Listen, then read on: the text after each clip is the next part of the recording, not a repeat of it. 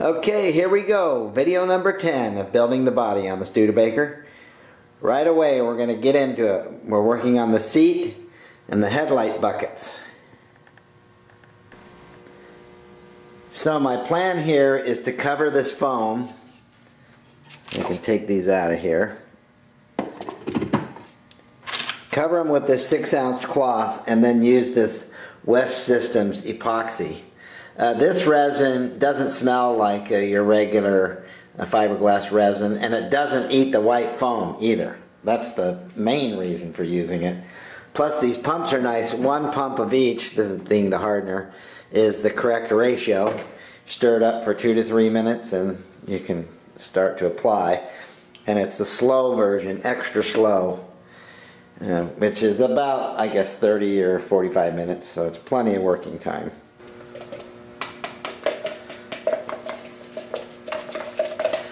Okay, I mixed up a small batch, and with my paintbrush I'm going to wet down the foam. I have some pieces of fiberglass. I'll lay across it. Probably end up with at least 2 layers of glass cloth.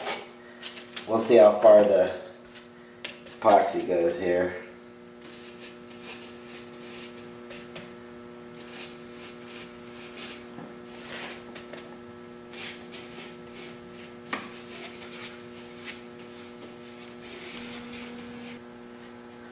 Okay, so now I have the whole thing covered with resin, and I'm going to lay the cloth on and wet it down.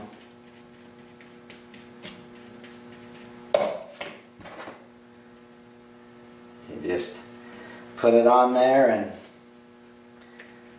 saturate it, and it'll take the shape.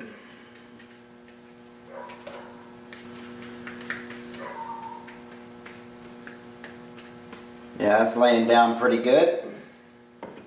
I'll just keep working it around.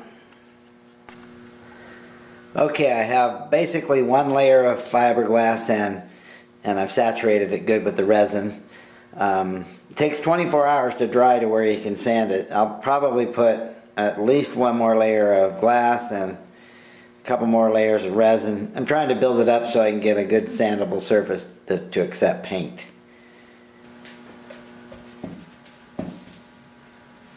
Working on number 2 now.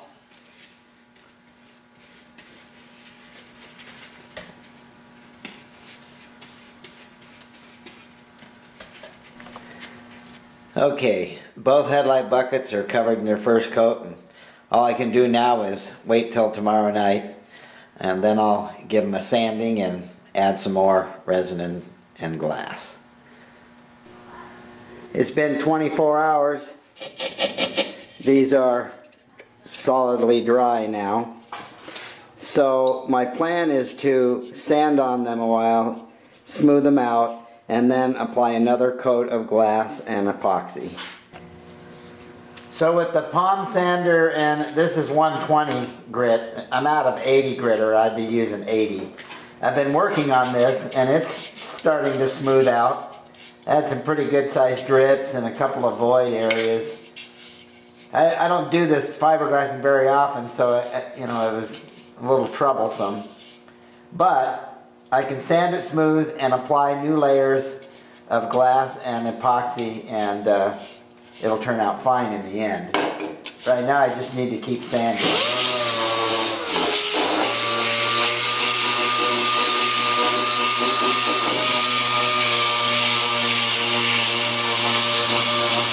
While I'm waiting for the epoxy to dry, I'm going to turn my attention to the seat. What I need this seat to do is to be more upright like this. With this slanted back, when I put it in the car, it moves the seat forward and my feet are too close to the pedals and my knees hit the dash. So you can see this line needs to be vertical. So I'll take it apart and figure out how to cut it down. If you recall, I made this seat back when I built the running chassis, long before the body. And I made a slight miscalculation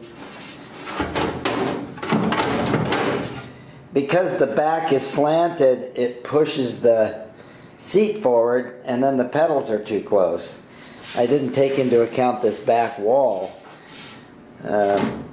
which wasn't a problem when it was just an open chassis. I want to use it, so my plan is to cut it so that it's upright, straight up and down. Cut that bottom part off and then make a new seat bottom. Using the jigsaw and the side grinder, I trimmed this to where it stands up now. So I want to mate this to the foam pad and plywood blank that I have in the car. That piece of foam is on a 3/4 inch piece of plywood, and it's notched to avoid the brake line down there. And so what I want to do next is figure out how to join these two together. I think that'll look all right. Then I'll have my upholstery buddy cover that with some vinyl that I pick out. So this is the bottom of the seat. There's where it's notched for the brake line. The whole idea of this plywood here is so that the fabric can wrap around and staple along here. And then these are 1 inch thick, so that's a 3 inch foam pad. And then let's set this up on here. So I need to shape this to fit this contour and then figure out a method of attachment. Here I've centered it up over the foam and made a mark. I'm going to use the bandsaw to cut that. I can cut through the plywood and the foam all at the same time.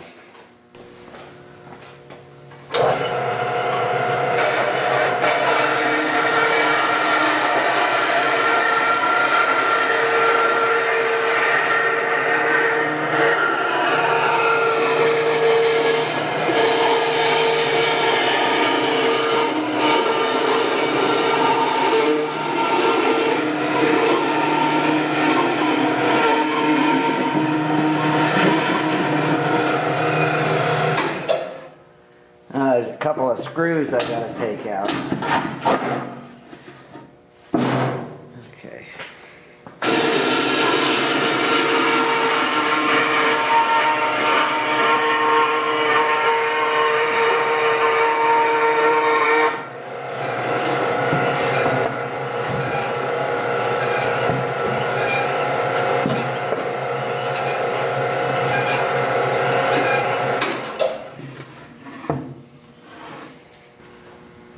Okay, so far so good.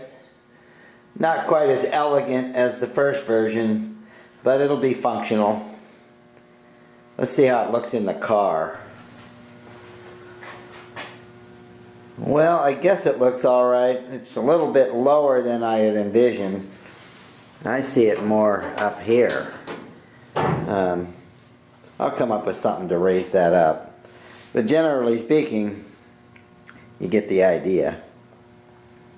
I think later I can flare these out a little bit more, just here at the top. Yeah. I temporarily raised the seat up to that height, and I'm going to climb inside and see how it feels.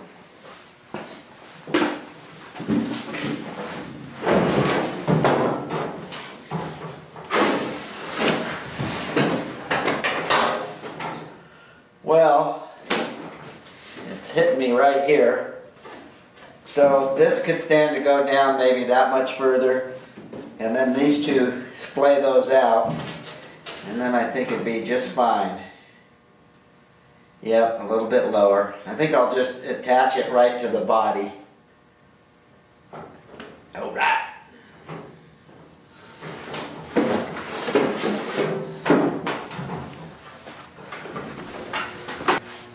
Okay, so I think what I'm going to do is I'll drop it down a few inches, and I'm going to attach it into the side of the body here, and here with some flush bolts. And then this seat will be independent of it. Yeah, and then I'll splay these out considerably. And I might even drill some holes in here just for looks. Alright, this shouldn't be too tough. Okay, I'm making progress. I trimmed it here and over here, and then I made a notch for this bolt that comes through. And I think that's the height I'm going to go with. So I need to shape this just a little bit so it'll lay flat and get around this throttle cable here. And then I can attach it. Okay, I think I'm about ready to install this. I made a little notch here. Then I drilled the holes for the screws that go into the chassis. I'm going to put a row of screws. These are like a number 8 sheet metal screw. They'll be flush. Down the center here. I'm going to get those installed first. And that'll hold everything while I do the side screws. Almost there. I have these 4 screws installed. I have to do the 2 there and 2 over there. You get an idea how this seat's going to work pretty good. I'll probably screw that down from underneath once it's upholstered. Alright, I'm happy with that. I'm happy to report that the seat back is solidly installed. And once I get the seat covered, then I'll attach it. Okay, let's move on to something else. Okay, I have them sanded down for the first time, and I have all the things I need to apply more glass and another layer of resin. So I finished the second coat, and it went on way better. I struggled with the first coat of glass and resin, but this one went on a lot better, and I used smaller pieces, maybe 2 inches square, and it laid down much better. So I'll let it dry 24 hours and I'll sand it again, and at some point I'll just apply more resin when I'm happy that I have a good layer of fiberglass. Okay, we'll see how they look tomorrow. Okay, I finished with the second sanding, and they turned out great. I'm going to put another layer of fiberglass on it because this one went really well. Then I'll sand that down, and after that it'll just be layers of epoxy till I have it built up enough so I can sand it super smooth. I thought I would try to come up with what would appear to be a tailgate. It'd be non-functioning. I just wanted to make it look like there's something there. I thought maybe I'd do a rolled edge. I would plant on aluminum panel. I'd try to create some kind of seam to make it look like there's a tailgate. Let's see what I can come up with. I'm making progress here, making some patterns. This will be 40 thousandths, same thickness as this corner trim here. And I'll leave an 1/8 inch gap. I'll make a panel, rolled edge. I'll remove this piece. And then the thinking is later when I paint it, I can paint that reveal black or gray, dark gray, something to make it look like there's a gap. Alright, got a few panels I have to make here. I took the paper patterns, traced them onto poster board, and then used that to trace it onto the 40 thousandths aluminum. Now, as I usually do, I'll cut right through the line from the Sharpie and then hand file it and test fit them.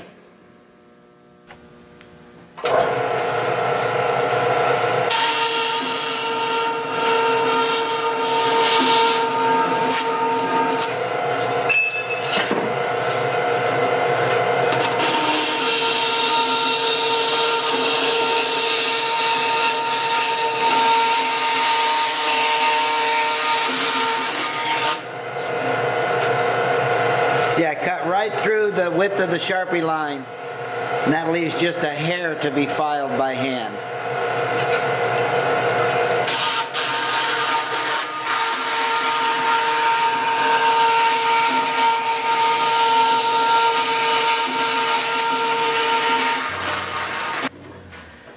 Okay, so now I'm going to go around the edge and just file off a little bit. Just smooth it out.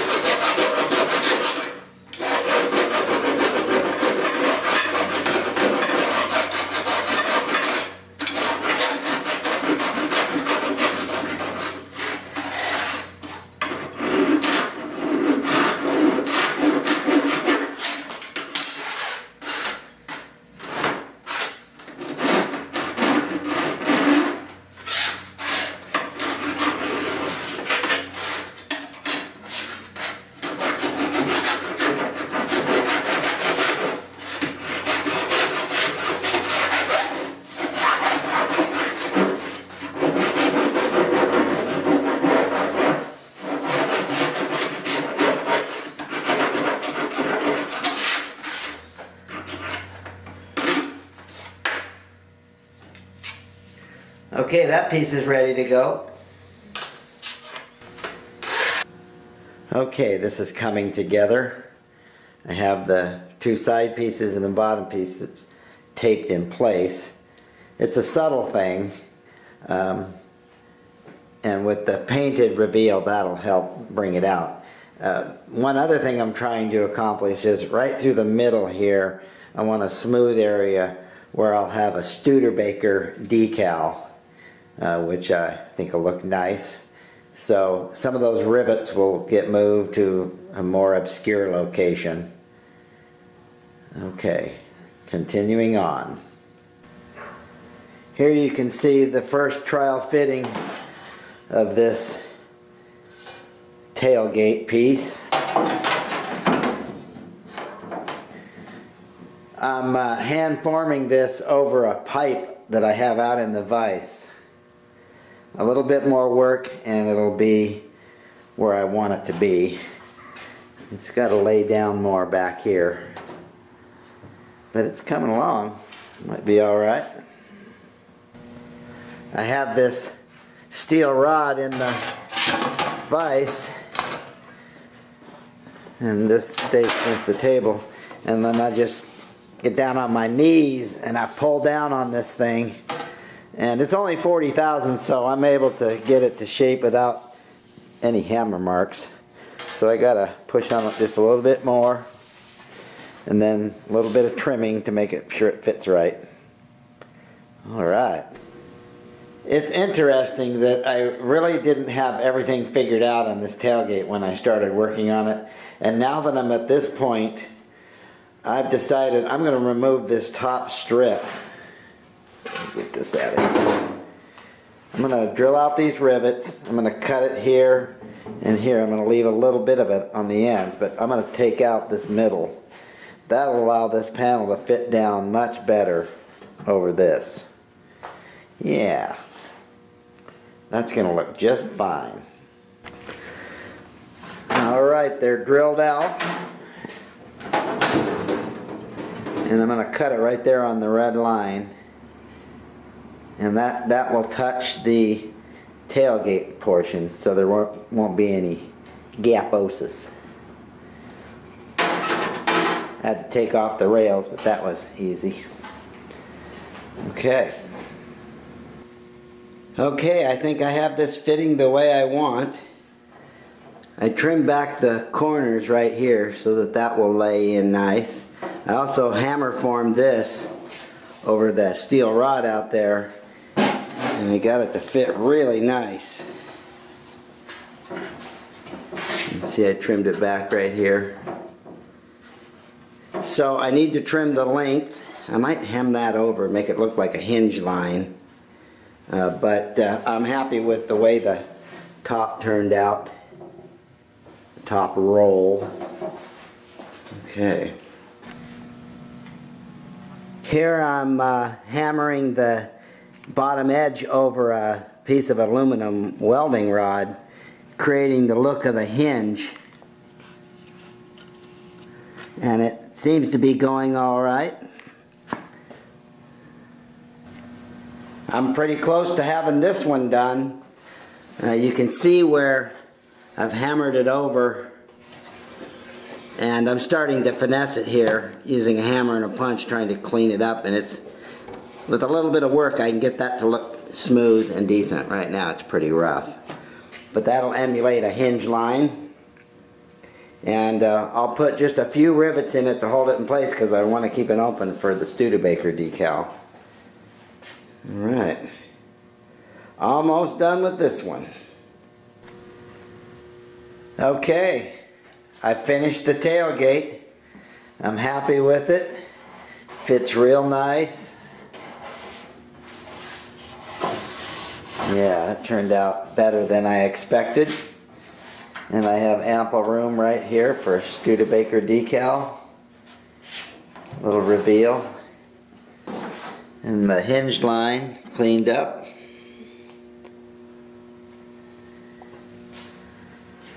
Alright, job done.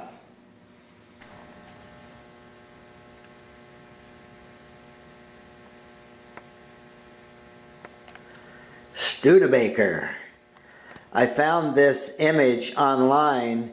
It was designed by Raymond Lowry. This particular Studebaker logo was designed for print advertising.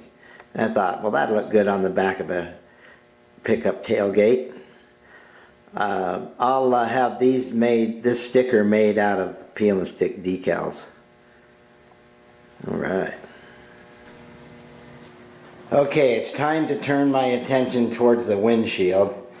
I'm going to move in the direction of the model here where it's slightly curved and there's two brackets on the side. So I'm trying to determine the size of it and the slant. So this is my starting point. I've also been cutting up some poster board here. Here's my first version of a bracket. Let's see how those look.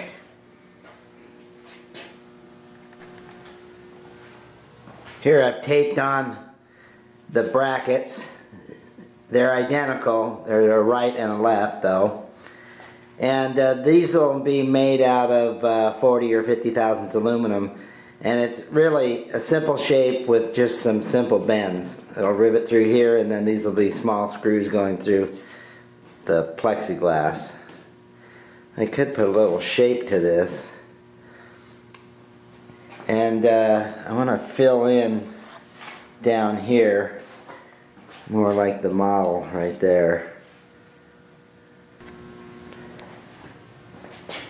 This is the direction I'm going to move with this. I'll make the two brackets first, then fit the plexiglass to it. I'm happy with the size of it and the angle. I could curve this a little.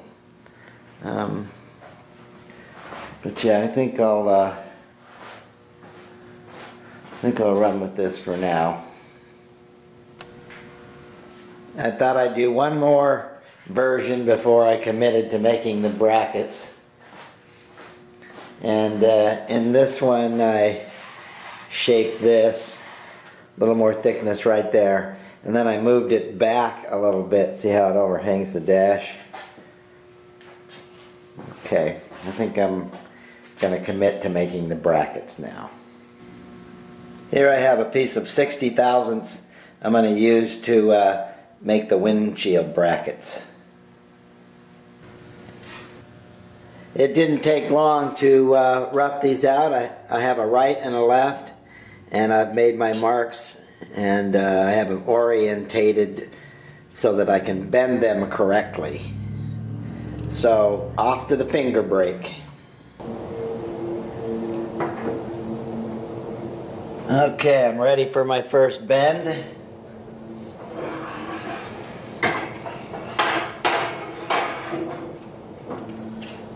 Okay.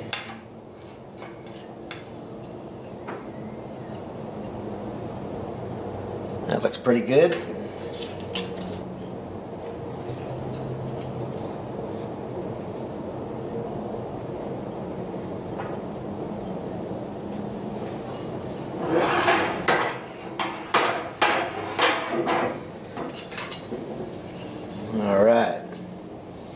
I like it. I'm using my machinist vise to make the other bend because the jaws are nice and smooth, unlike the regular vise where it'd mar up the finish. So I just have to bend it over.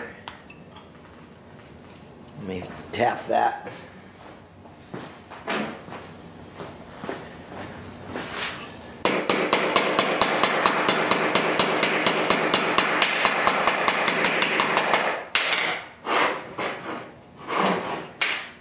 Oh yeah, I like it. Okay, so this one, I have to bend this way.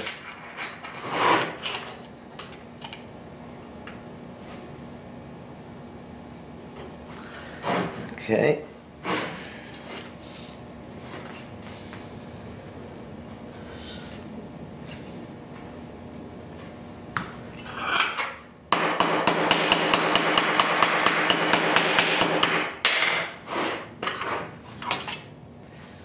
All right. One right hand, one left hand. Okay, so far so good. Right now I'm just bending the bottom tabs to try to get the angle right, get them to stand up the way I want. And then I can work the pattern to get the plexiglass to fit. Here I've temporarily installed it with some sheet metal screws, and it's fairly stout. I think it'll be all right. Okay. I have both brackets installed now, and I've made my pattern, and I have a piece of 1/8" Lexan plexiglass. Got it over at Home Depot, and I've used this on the BMW and the monocar. Alright, so it shouldn't be too tough to cut this. Here I've cut the plexiglass to shape, and it's under quite a bit of tension when I put it between the brackets. It really needs to be curved a little bit, and I have an idea of how I'm going to try to do that.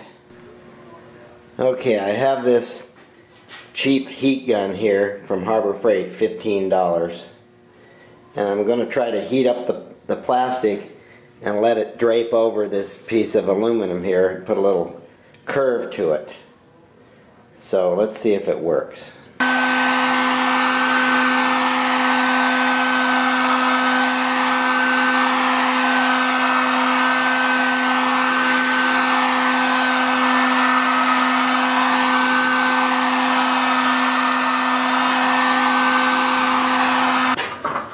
Well, that ended up being a bust.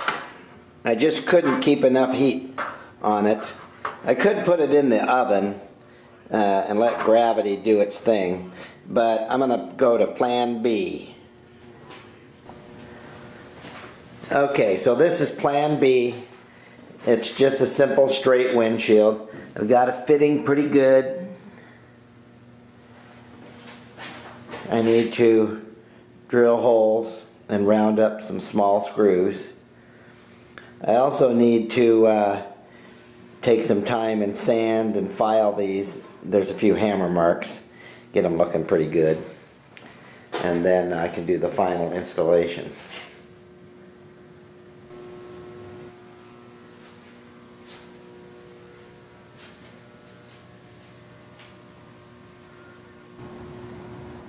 Alright, it's a beautiful Saturday morning, nice and warm out. So I'm back to working on this windshield. I'm attaching it now. I went and picked up some acorn nuts. Some little 632 screws. Let's see how this works. Alright, I get to call this windshield done. I think the acorn nuts turned out real nice. And there's a little bit of flexibility to this, but it's nice and stout. That Lexan is very forgiving. Alright. It's interesting, little by little, it's starting to take on a personality. I'm liking the look. That windshield adds a lot. It's hard to get the full picture sitting up on the jack stands, but definitely it's starting to come together.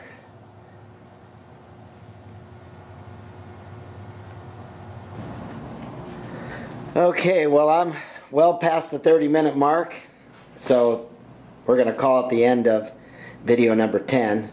I got to clean up the garage and move on to the next item. We did pretty good on the list. Still have a few things to go, but that's okay. I enjoy this part of the build. Okay. So, as always, thanks for watching, and I'll see you next time.